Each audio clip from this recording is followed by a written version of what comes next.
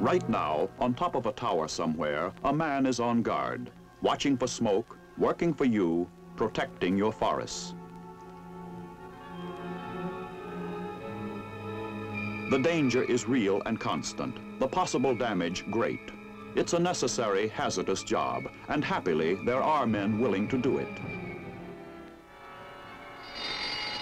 Here, too, men stand guard, ready for action on a moment's notice. These people, too, are working for you. 24 hours a day, they must be ready to fight the fire that could destroy your property, everything you own. When this kind of emergency arises, the skills and equipment needed to deal with it must be ready. There's no time to get ready afterward.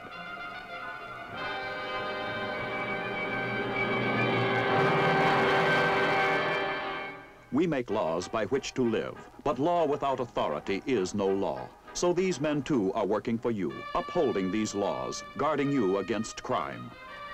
Here, still another man stands guard.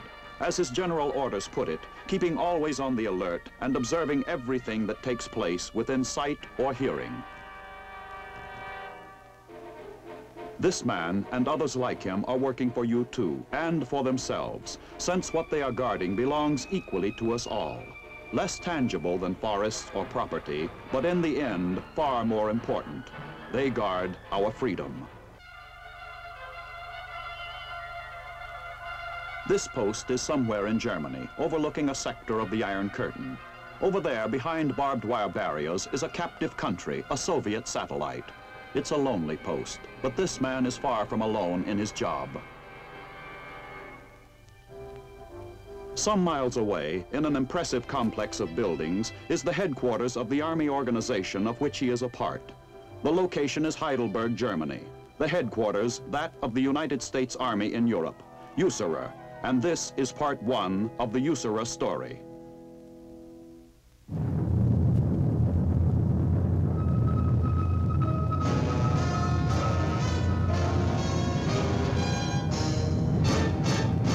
The United States Army presents The Big Picture, an official report produced for the armed forces and the American people.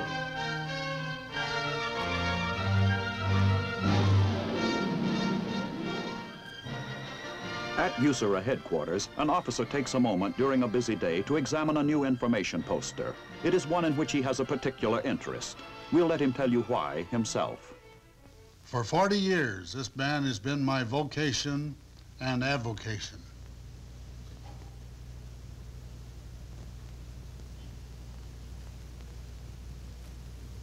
Welcome to the United States Army in Europe, which we call USAREUR.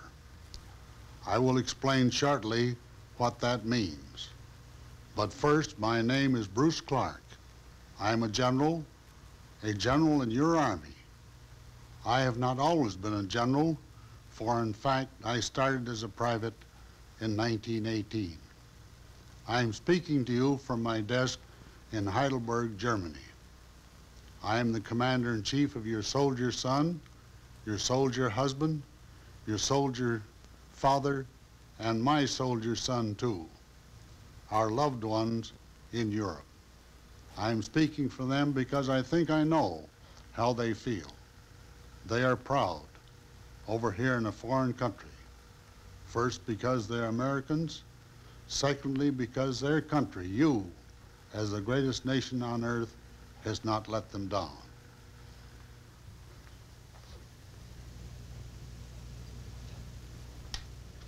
We have an enemy over here who has threatened to engulf us, who is only waiting, alert, ready for that one moment that we let our guard down.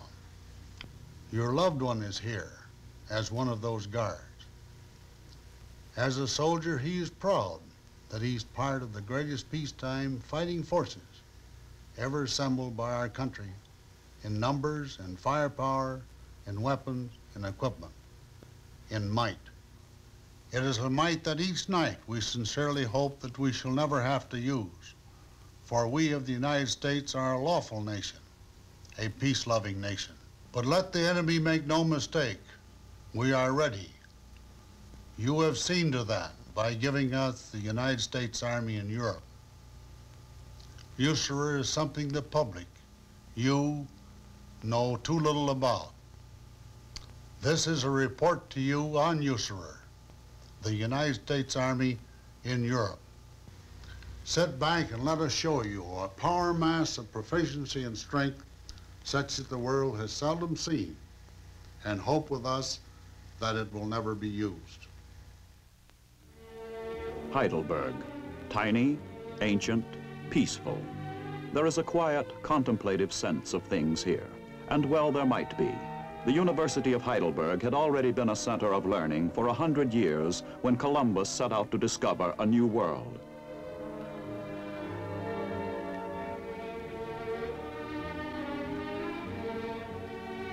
During World War II, by mutual consent, the historic town was spared the devastation that bombing brought to so many more strategic German cities. So today, it retains unblemished its traditional flavor and charm.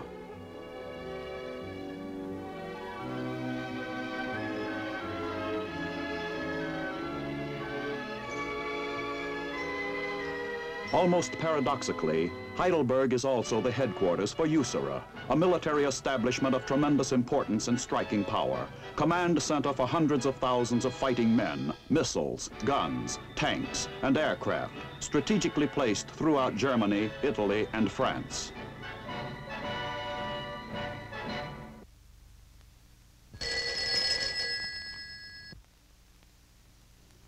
Among USAREUR's border patrol units, the reconnaissance or recon squads, training alerts are frequent. The men never know in advance when an alert is coming.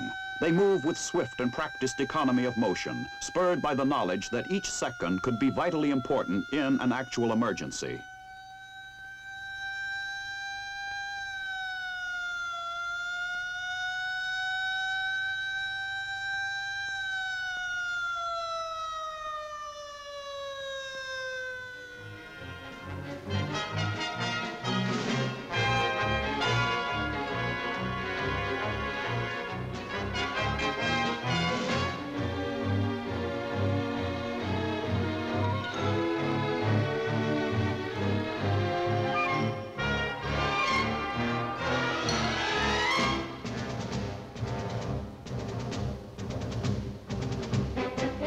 Minutes after the alarm is sounded, the entire unit is in position, ready to move out with full combat gear to wherever the trouble spot might be.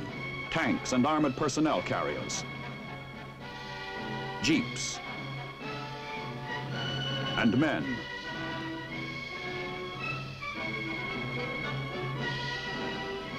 The highly mobile USAREUR recon units are ready, 24 hours a day, 7 days a week, to deal with any border development along the Iron Curtain, a part of the USAREUR story.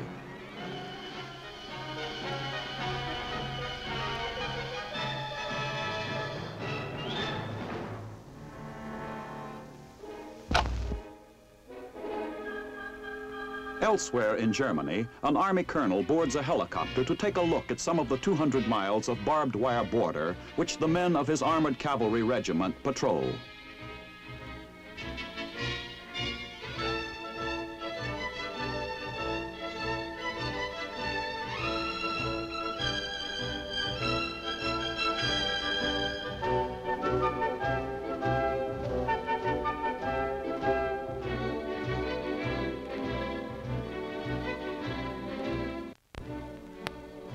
The route of the flight is familiar, both to the colonel and his pilot.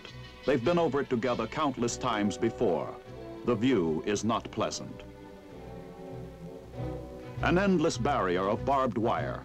Behind it, freshly plowed fields.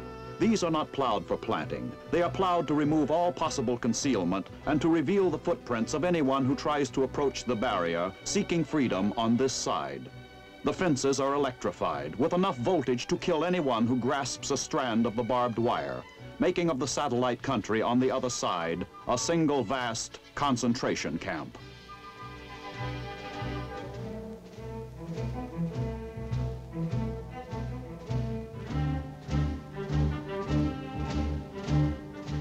Coming in low, the hovering helicopter provides a good look at one of the watchtowers. The communist sentries work always in pairs with a double assignment: watch for escaping citizens and watch each other. Viewed from this height, actuality can take on the sharp clarity of a symbol.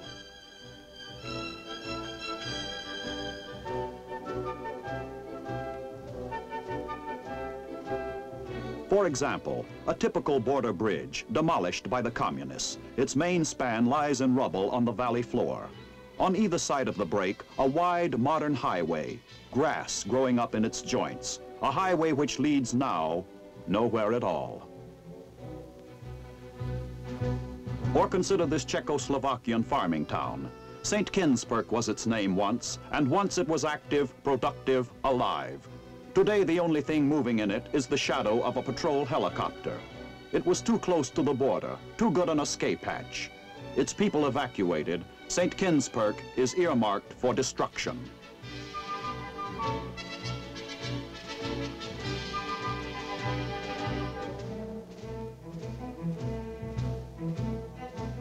Such is this section of the Iron Curtain, different from the rest of it only in specific geography. From here, the colonel will go on by land transport to spot check some key border points in person.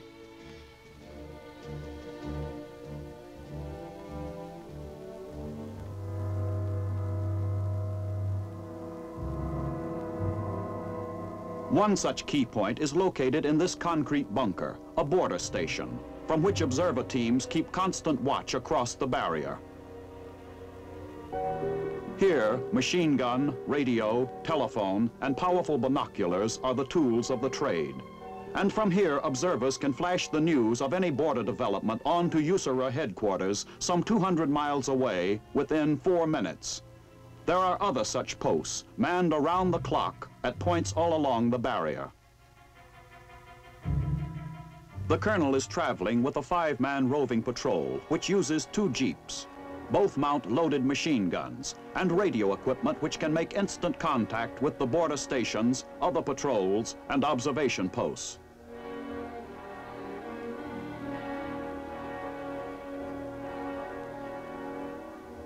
Here, near the border, the vehicles of patrol units have the road to themselves. The lack of traffic would be understandable even if there were no military restrictions. Every road to the border, big or little, is a dead end. Periodically, a stop must be made to take a close look at some particular feature. Repeated, detailed inspection through field glasses, day in, day out. And anything the least bit different, a reinforcement of a section of the barrier, a change in the patrol schedule of the guards on the communist side, anything is to be reported on the spot by radio. These roving patrols provide added assurance that should the need ever arise, the alert will be swiftly passed to the armored recon units on whom would rest the responsibility for the initial delaying action.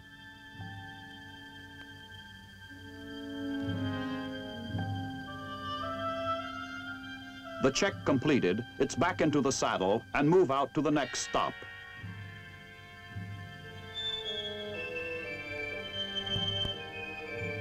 For the men who maintain this constant patrolling, this may not be exciting duty. Sentry duty seldom is, unless something goes wrong, but it is necessary. A break in the solitude comes when the patrol reaches a checkpoint manned by men of the West German Border Police.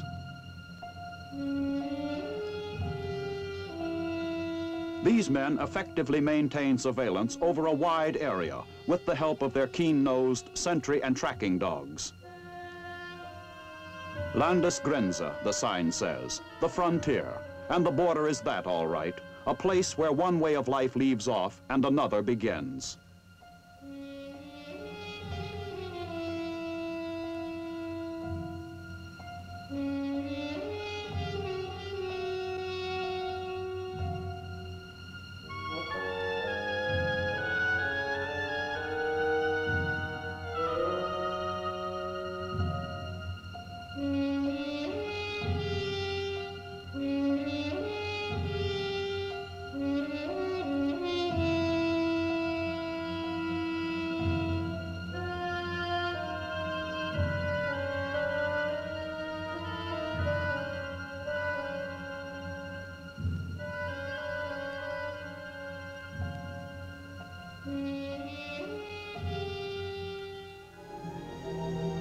These particular checkpoints happen to be on the border between Germany and communist-held Czechoslovakia. But along other sectors of the Iron Curtain are other roving patrols like this one, constantly on the move, checking, watching across the barriers, reporting change or lack of change. It has been called a war of binoculars.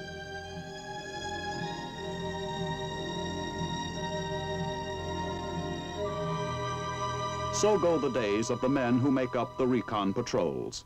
Days composed of strictly followed schedules and constant alertness. Hours of looking at terrain already familiar, searching for the unfamiliar. Watching over empty roadways, quiet between the trees, making sure they stay that way. In this report, we can only touch the highlights to impress upon you that in USAREUR, your interests are strongly defended. Have you any idea of the strength and power of one of USAREUR's armored divisions? Let me show you. It isn't often that anyone gets to see this. This is a full armored division. To give you an idea of size, each of those small dark squares includes more than 1,000 men. This division, with its 14 battalions and its special troops, forms a striking force of roughly 15,000 men, with tanks, self-propelled artillery, and vehicles numbering in the thousands. Everything is ready as the commander of troops reports to General Clark, "Sir, the division is formed."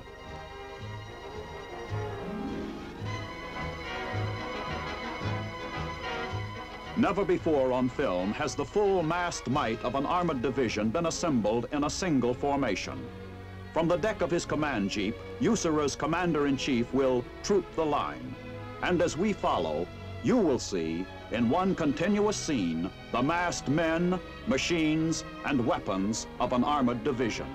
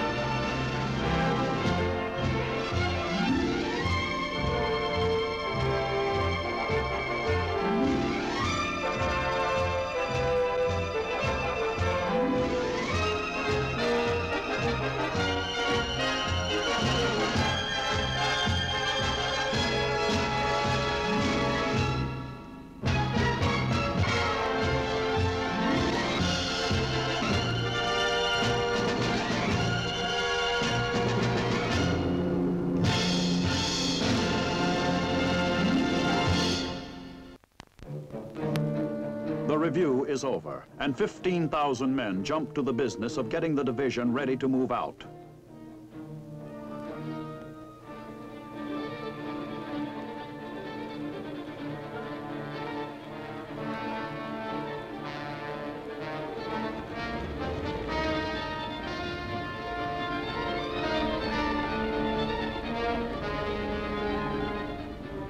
In a matter of minutes, the men are in position, the division is ready to roll.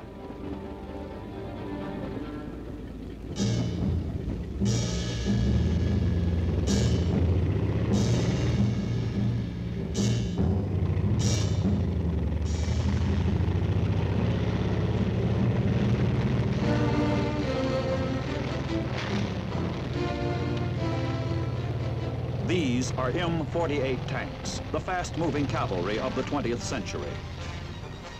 These are fast being replaced by the even harder-hitting M60s, capable of defeating any present-day enemy armor.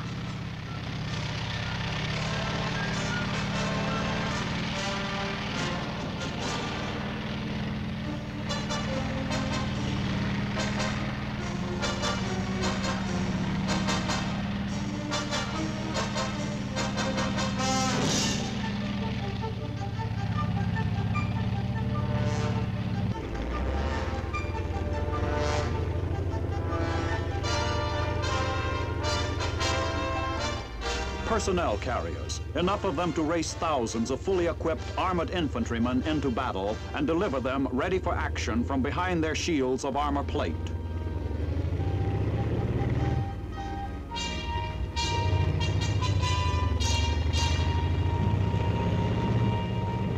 These are the sights and sounds of a full division on the move.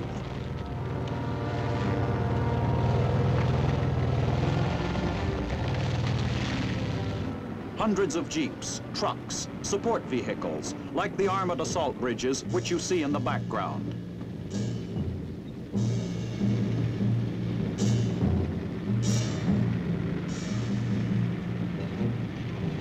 The rocket artillery of today, truck-mounted Honest John missiles, a seemingly endless array of mechanized firepower. 105 self-propelled howitzers on the move. With ample room for a supply of ammunition, these can provide the highly mobile artillery support which a fast-moving force must have.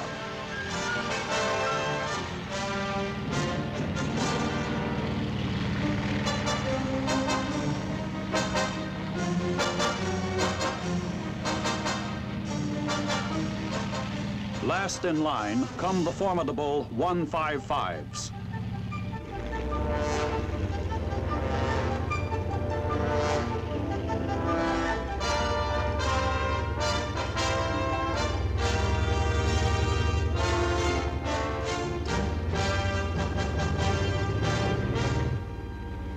But all this, impressive as it is still only part of the story. More and more, the rugged and versatile helicopter is playing a major role in military operations. Without need for airstrips or parachutes, USAREUR copters can move troops swiftly over short distances and set them down where the action is, fresh, untired by forced marching or rugged terrain, fully equipped and ready to put their weapons into operation.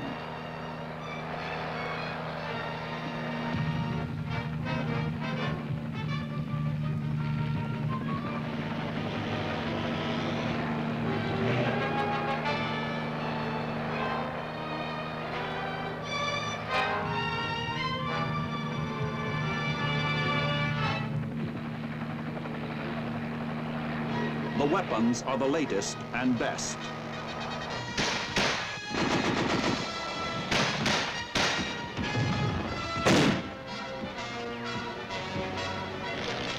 Light Army observation planes are available to direct the mortar and artillery fire of ground forces with pinpoint accuracy to its target. Still more supporting fire is available from helicopters armed with racks of rockets. Copters armed with machine guns and rockets and linked by radio with ground units can be used to help neutralize specific targets in support of an infantry assault.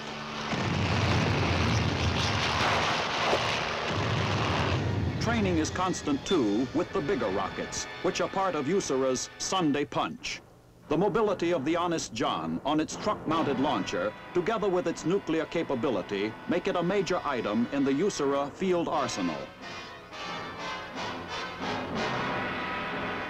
These missile crews reflect the increasingly technical skills which modern weapon systems require of the American soldier. Once in position, only minutes are needed for the team to zero in on target. Uncanny accuracy is the hallmark of the sleek lacrosse guided missile.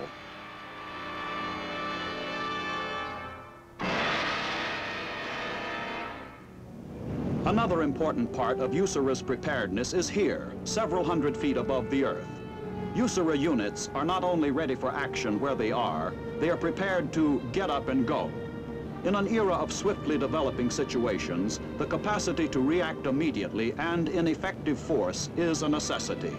USAREUR's airborne units provide that capacity. Today, however, not all operations involve large regular forces of combat troops. Increasingly, insurgency and guerrilla operations threaten the security of free nations. Our answer in Europe to this problem lies with the men of the 10th Special Forces. The small Special Forces team does not require a large and open drop zone, and in actual practice would seldom have one.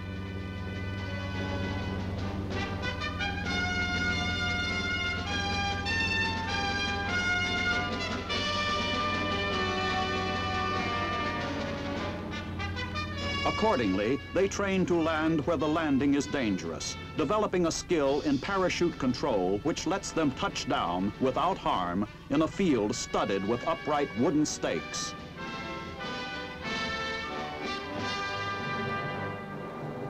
With this introduction to the men of Special Forces, we come to the end of Part 1 of the USAREUR story. In Part 2, you will see the highly demanding training which goes into the making of these skilled and dedicated specialists in unconventional warfare, and other vital aspects of the USAREUR story, the United States Army in Europe.